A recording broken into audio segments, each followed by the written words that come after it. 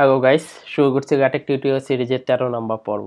এই পর্বে আমরা দেখব কিভাবে ল্যাটেক দিয়ে কিছু সিম্পল ম্যাথমেটিক্যাল ফর্মুলা বা ম্যাথমেটিক্যাল ইকুয়েশন নোটেশন লেখা যায়। এটা ল্যাটেক ব্যবহার করা, সারা বিশ্বে ল্যাটেক ব্যবহার করা অন্যতম একটি গুরুত্বপূর্ণ কারণ হচ্ছে এটা দিয়ে ম্যাথমেটিক ইকুয়েশন বা নোটেশনগুলো খুব সুন্দরভাবে রেন্ডার হয় এবং ওয়েবসাইট সহ বিভিন্ন ক্ষেত্রেই ম্যাথমেটিক্যাল ইকুয়েশন খুব সহজে লেখার জন্য ল্যাটেক একটি খুব ভালো সলিউশন। তো আমি এই পর্বে দেখাবো কিছু সিম্পল ল্যাটেক দিয়ে কিছু সিম্পল ম্যাথমেটিক্যাল ইকুয়েশন লেখার জন্য। তো আমি এখানে ফার্স্ট একটা সেকশন তৈরি করে নিই। সেকশনের নাম দিই ম্যাথমেটিক্স। এবার যদি আমি কিছু সিম্পল ইকুয়েশন লিখি, যেমন famous time equation.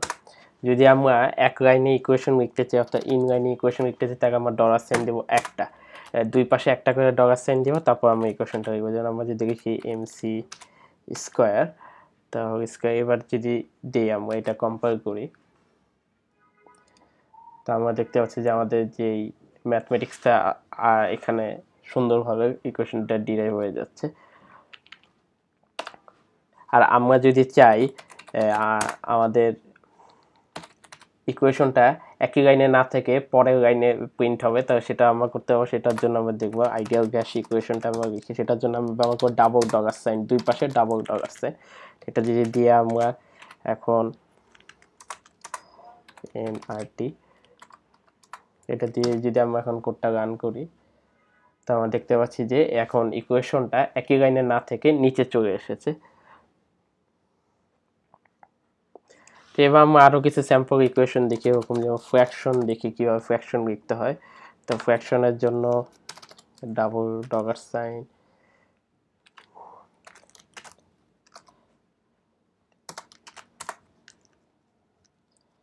One by two and then c dot and 80 square দিয়ে আমরা এখন ডলার সাইনটা ক্লোজ করি। তো এবার যদি আমরা দেখি, আমরা দেখতে পাচ্ছি যে এখানে সুন্দরভাবে চলে আসতেছে। এখানে আন্ডারস্কোর দিয়ে বোঝাচ্ছে সাবস্ক্রিপ্ট, নিচে এটা প্রিন্ট হবে। এটা আন্ডারস্কোর আই দেওয়ার কারণে আইটা নিচে চলে গেছে।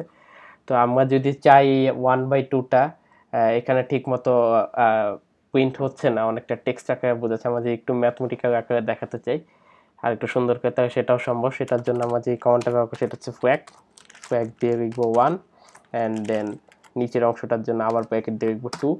এবার যদি আমরা এটা কম্পেয়ার করি, তো আমরা দেখতে পাচ্ছি যে এটা সুন্দরভাবে 1/2 চলে আসছে। আমরা যে এটা আরও সুন্দরভাবে ম্যাথমেটিক্যাল আকারে দেখাতে চাই, তো সেটাও সম্ভব। সেটার জন্য আমাদের একটা প্যাকেজ লোড করতে হবে এখানে ম্যাথমেটিক্সের জন্য। তো আমরা সেই প্যাকেজটা লোড করি। তো প্যাকেজ দিয়ে ম্যাথমেটিক্স প্যাকেজ দিয়ে এবার প্যাকেজটা লোড করব। extract for standard fraction প্যাকেজটা আমাদের লোড হয়ে যাবে। এবার আমরা যদি আমাদের ইকুয়েশনটা লিখি, কোথায় থেকে, এখানে এখন জাস্ট এস ফ্র্যাক যোগ করে দিবে। এবার যদি আমরা কোডটা কম্পাইল করি, আমরা দেখতে পাচ্ছি যে এখানে 1/2টা খুব সুন্দর করে চলে আসতেছে। আপনি যদি রেসিপিও লিখতে চান, হাফ টেবিল চামচ, 1/4 টেবিল চামচ, এগুলো লেখার জন্য এই সিস্টেমটা খুবই উপকারী। এবার আমরা দেখবো কিভাবে ব্র্যাকেট লিখে ব্র্যাকেট দিয়ে। তো ব্র্যাকেট লেখার জন্য আমরা প্রথমে লিখবো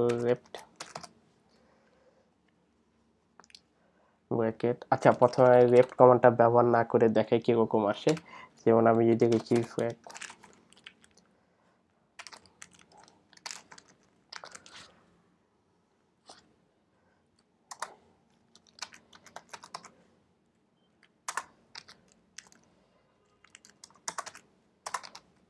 এবার যদি এটা আমরা কম্পেয়ার করি,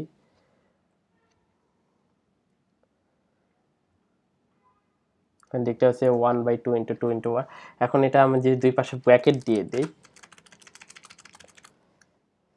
ব্র্যাকেট দিয়ে কম্পেয়ার করি, তো দেখতে যে হাফটা ব্র্যাকেটের ভিতর চলে আসছে, কিন্তু ব্র্যাকেটটা এখানে দেখতে সুন্দর দেখাচ্ছে না। তো এই কাজটা করার জন্য আমরা যেটা করবো, সেখানে একটা কমান্ড রান করবো, সেটা হচ্ছে left bracket and then right bracket. এবার দিয়ে যদি আমরা এটা কম্পেয়ার করি, তো আমরা দেখতে পাচ্ছি যে ব্র্যাকেটটা এখানে খুব সুন্দর করে চলে আসতেছে। আমরা চাইলে অ্যাবসলিউট ভ্যালু কীভাবে অ্যাড করবো সেটাও সম্ভব। লেফট অফ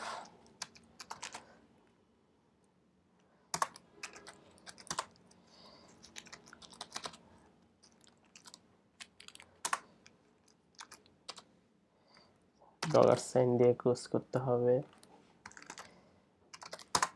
এবার যদি কম্পেয়ার করি তো দেখতে পাচ্ছি যে অ্যাবসলিউট ভ্যালু এখানে চলে আসতেছে। চাইলে আমরা স্কোয়ারও অ্যাড করতে পারি। স্কোয়ার অ্যাড করবার জন্য এক্স স্কোয়ার যদি দিই তাহলে দেখবো যে এক্স স্কোয়ার চলে আসছে। এখন যদি আমরা লিখতে চাই x square to the power cube, সেটা আমরা লিখতে হবে। সেটার জন্য যা করতে হবে সেখানে এখানে আরেকটা ব্র্যাকেট দিতে হবে। ব্র্যাকেট দিয়ে এবার যদি 3 দিয়ে ব্র্যাকেট ক্লোজ করি, এবার হবে x to the power square to the power whole cube. তো এভাবে যদি লিখি, এখন দেখতে পাচ্ছি x to the power square to the পাওয়ার তারা বা পাওয়ার কিউব। স্কোয়ার রুট চাইলে লিখতে পারি আমরা। স্কোয়ার রুট লেখার জন্য আমরা এসকিউআরটি কমান্ডটা ব্যবহার করব। 25 equal to 5। দেখতে পাচ্ছি যে সুন্দরভাবে এসকিউআরটি চলে আসছে। তা আমরা চাইলে এটা একটু কপি করে নেই। এখানে নট ইকুয়াল টু যদি দেখাতে চাই সেটাও দেখাতে সম্ভব।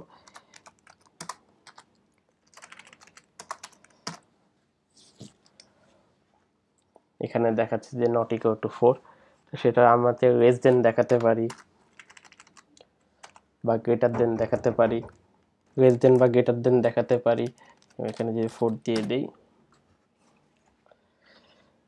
দেখতে পাচ্ছি যে এখানে সুন্দরভাবে চলে আসতেছে। আরও কিছু স্যাম্পল ম্যাথমেটিক্যাল ফর্মুলা দেখা যাক। যেমন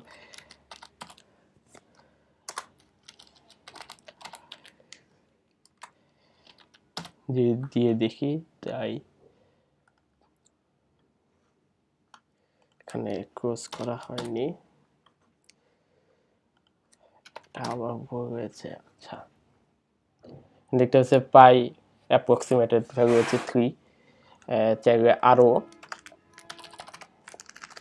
এখানে ভ্যালু অ্যাড করা যায়। তো দেখি আমরা কীভাবে করে পাই টাইমস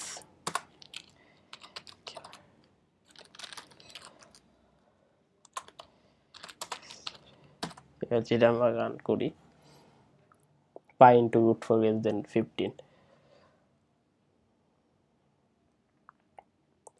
আমি এখানে বারবার $সাইন ব্যবহার না করে একটু অন্য পদ্ধতিতে ইকুয়েশন লিখতে হবে। সেটার জন্য আমরা বিগিন ইকুয়েশন ব্যবহার করব। Begin equation and then and equation. এবার আমরা লিখি কন্ডিশনাল। আমাদের এখন বারবার $সাইনটা ব্যবহার করতে হবে না। কেসেস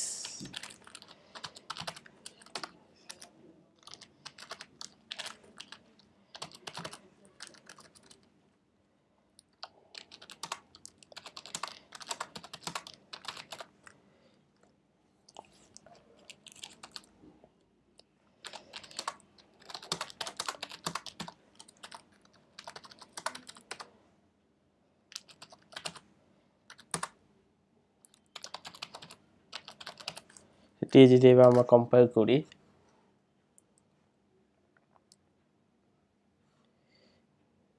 এখানে একটু ভুল হয়েছে। এখানে এন্ডের পর পি হবে না। এবার যদি আমি কম্পাইল করি, তো আমি দেখতে পাচ্ছি যে আমি চাইলে কেস হিসেবেও লিখতে পারি। তো এই ছিল আজকের টিউটোরিয়ালে। আমি কিছু এখানে স্যাম্পল বা সিম্পল ম্যাথমেটিক্যাল ইকুয়েশন কীভাবে লিখতে তার দেখাম। আমরা পরের পর্ব আরেকটু অ্যাডভান্স ম্যাথমেটিক্যাল ইকুয়েশন কীভাবে লিখতে এবং ম্যাথ নিয়ে আরও কীভাবে এফিসিয়েন্টলি কাজ করা যায় সেটা সেই বিষয়গুলো দেখব। So thank you everyone.